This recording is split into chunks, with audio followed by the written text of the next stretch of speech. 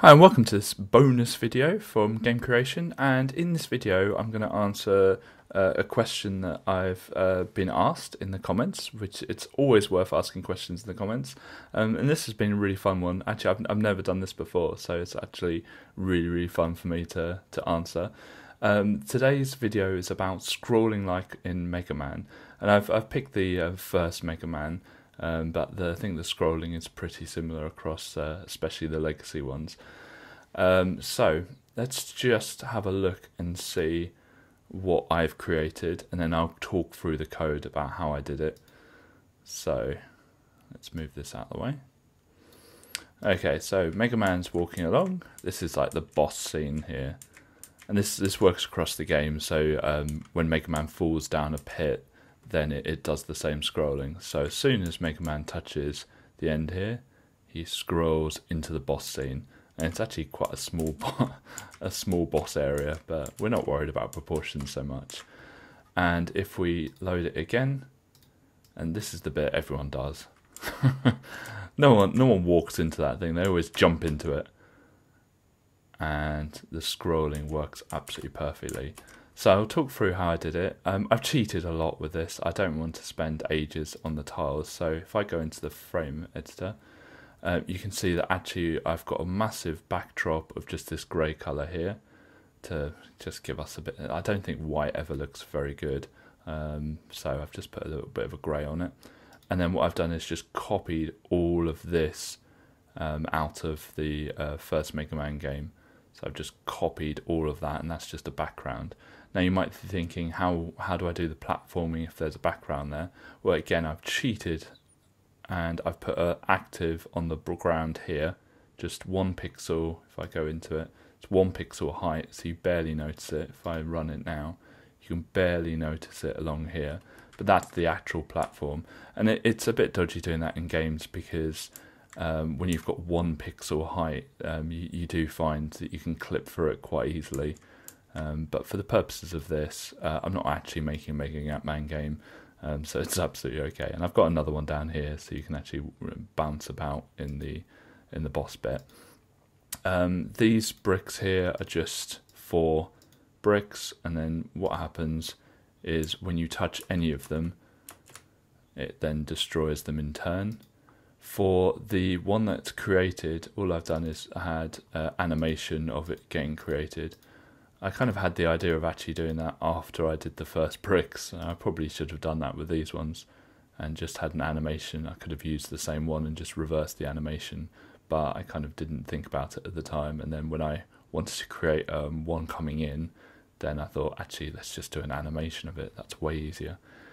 Okay, so let's get into the nuts and bolts of actually how it works. Oh, and by the way, I've put qualifiers for each of these, so that if Mega Man touches any of these, so with the apple, then it will trigger the animation.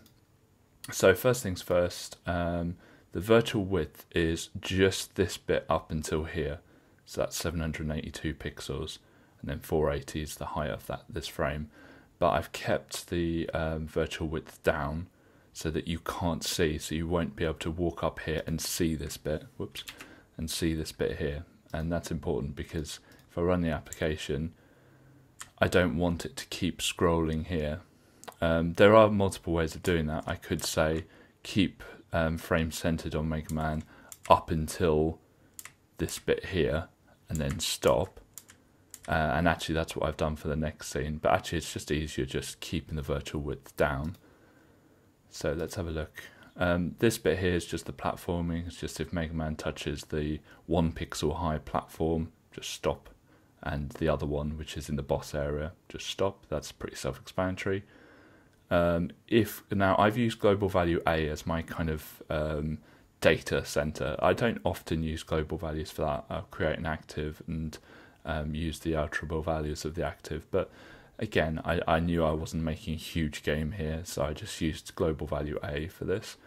And I've said if global value A is 0, basically that means that we haven't started the scrolling, so we're not focused on Mega Man going to the boss area, so just center it at Mega Man. Then if there's a collision between Mega Man and any of those objects here. So remember, all of those objects have the Apple qualifier. Then set global value A to 1. So that stops that scrolling then. And stop Mega Man. So just make sure he doesn't clip through those objects, which I think he can actually in the actual game. But I've decided not to let him in this one. Then as soon as A is greater than 0, so as soon as Mega Man touches that gate, then I change his movement. Now if I go into Mega Man's movement, I've actually set up two movements. You've got movement 0, which is the platform movement, and I haven't used the physics objects because I think it's just, I wanted to keep things basic. And I've set up a secondary movement which is just static. That means Mega Man will just not be controllable at all, which is ideal because when he's going through that transition, I don't want him to move left and right. I want him to be absolutely still. I've also changed the animation sequence to stopped because if he was jumping, it would show the walking animation, which then he carries on walking as he's supposed to be stationary. So I've said no, he needs to be stopped during that transition. Okay, so this is the complicated bit here. Basically, I'm using global value A as a bit of a counter to create that animation, create that scrolling animation. And I've said every 20 milliseconds that A is above 0, I want to add 1 to the global value A. So this is a counter, 1, 2, 3, 4, 5, etc. The first bit will be destroying I think it's the bottom of the gate that gets destroyed first. Let's have a look. Yeah, so it's the bottom of the gate that gets destroyed first. Then 20 milliseconds later, the next, then the next, then the next. Then when it gets to 6, so when the gate has been destroyed, what I want to then do, and this is the complicated bit here, I want to keep adding on to the center, to the where the scrolling's centered. But the virtual width, remember, wouldn't let me see the boss area. So I need to extend the virtual width now. I'm controlling the centering of the display elsewhere. I'm not worried about controlling it with where Mega Man is anymore. So what I want the scrolling to end up with is at 782 plus half of the frame width. Remember, it will always center, so we're always looking at where the center of the scroll is.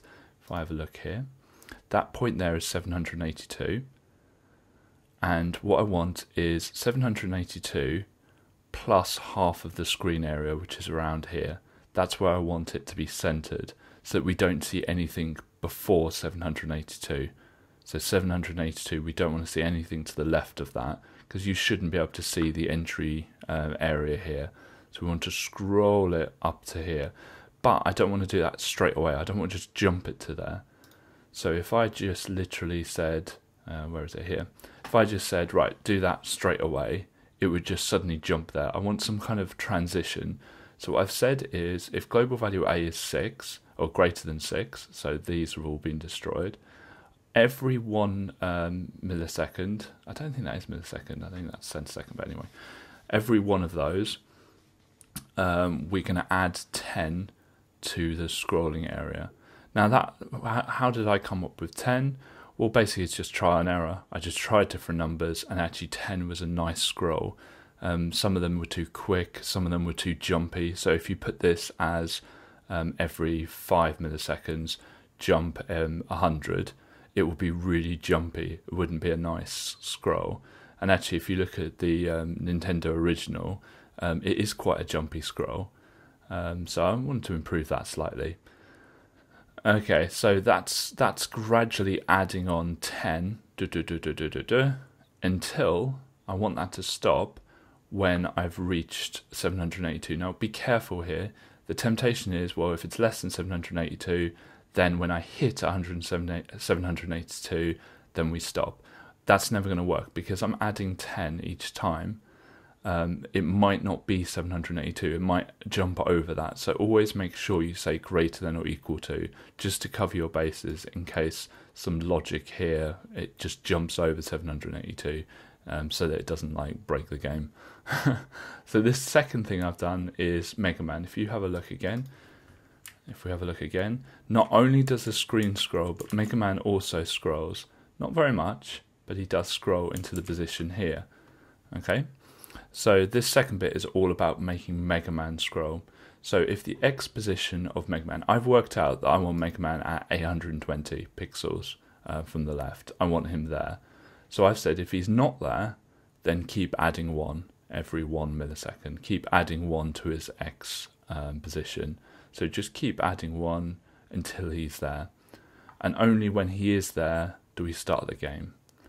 Now, you might think, okay, so we've got the scrolling correct. So the X left frame basically is, if I show you here, X left frame is the X position of this bit here. So when we start out, it's 0, but as soon as we scroll a little bit, that'll be about 10 now, 20, 30, 40, okay? That's what X left frame is. And so when the scrolling has happened, and when Mega Man's in the right position, I set global value A to -1 because I want to stop all these things happening, because that says if A is greater than 0.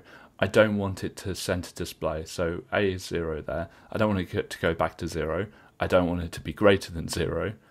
So I just put it to -1. That's easy.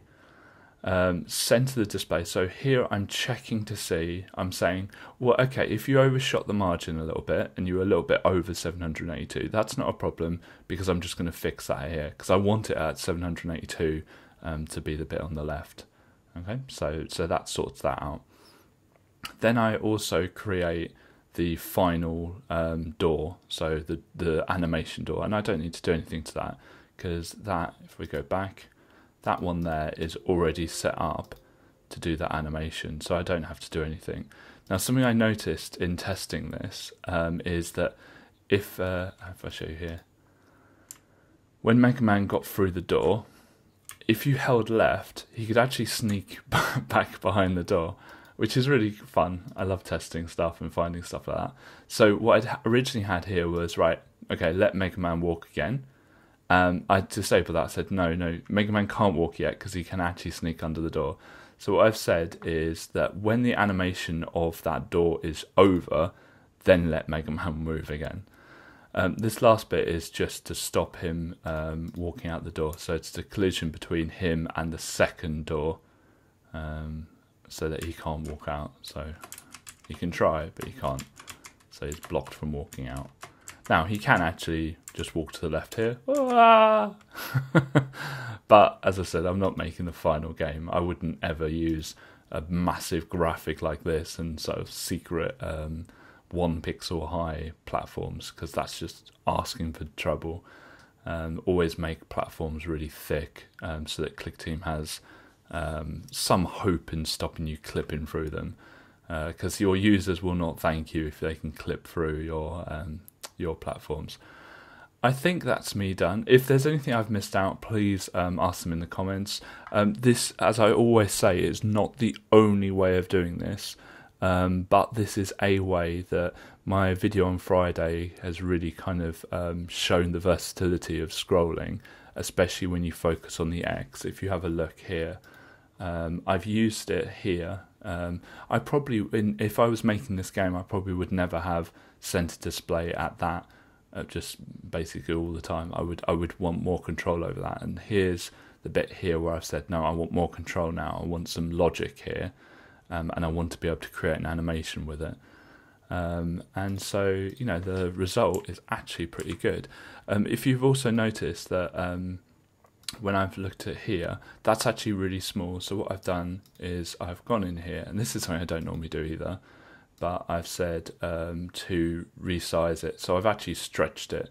But if I if I unselect that and play it, sometimes it stretches it out horribly, and this looks hideous. So what you do is you just click fit inside, and it just means that if I deselect that, I'll show you how small it is. I was panicking a little bit that I'd made it way too small. Actually, I'll deselect that one as well, even though that doesn't make any sense. See, it's tiny, you can't blooming see it.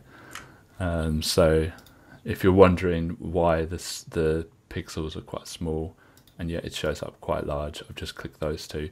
I don't recommend that because it's better to draw the things at the right size, but it's doing fine. So that is how you do scrolling for Megman in Clickteam Fusion. Thank you very much for watching this video. If you want to see more from us, please click subscribe. We release videos every single weekday at 7 PM UK time. Thank you.